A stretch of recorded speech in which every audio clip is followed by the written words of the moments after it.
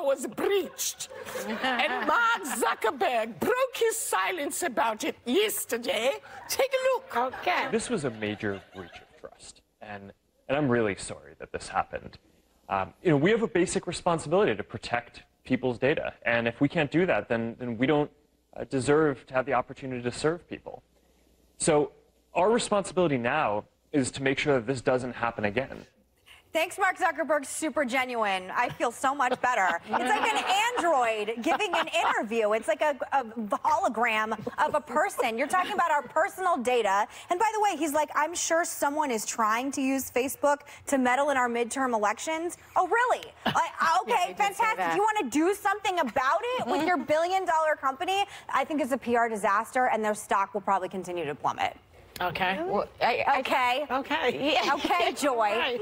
I think it's hard because, one, it's really hard to drop Facebook, not just emotionally, because I think it's an addiction, but they make it almost impossible. There's like a 90-day waiting period. Really? Yeah. Like how dare they? And then if you click back on just for a second, it starts the clock all over again. It's like a bad diet. It's really hard.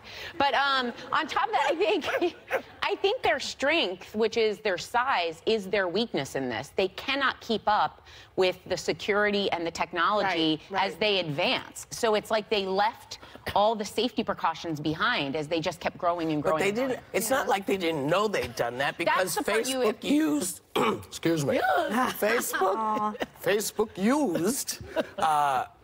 Facebook was used to promote a lot of stuff with what's the name of the company? Cambridge Analytics. So they were aware that they had issues before, and that's why when he went to Washington.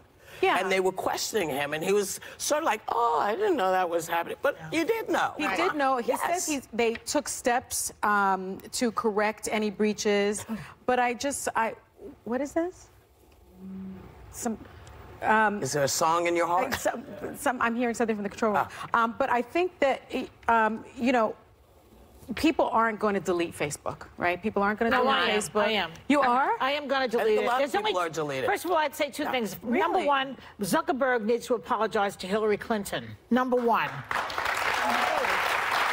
And number two, what I really can't stand on Facebook is people professing their love for each other. Oh, those are my favorite. It's like, I can't stand it. It's like, why do the Russians have to know that I love my husband? I always say, why don't you just... Everybody has to know this. The Russians have to know about it. We are the product. All of our information, all of our personal information, all of our photos, they're going to use it in the most absurd, dystopian, darkest science fiction way in order to manipulate us to choose what we're going to do and who we're going to vote for. And Mark Zuckerberg, in all sincerity, he should have done a lot better than he did in that CNN interview. He didn't seem to be as sorry as he needs to be for what he has done to the American public. And by the way, globally, what he has done as well, no problem meeting with the Kremlin, no problem meeting with China. I 100% think he should be talking in front of Congress, and we can get to the bottom of this. They have ultimate power. 75% of the American population is on this, and if we just want to continue having our elections manipulated with, then fantastic. But I personally don't think that should happen. So what is the answer? Is it deleting Facebook? Is it not using Facebook? I think it's regulating it. Yes. Regulating. Yeah. I don't think you can get out in front of technology. I think this is a growing area. They were pioneers. That's why we're all there. So I don't think going back. How about regulating yourselves? How about regulating? Because no, it's not.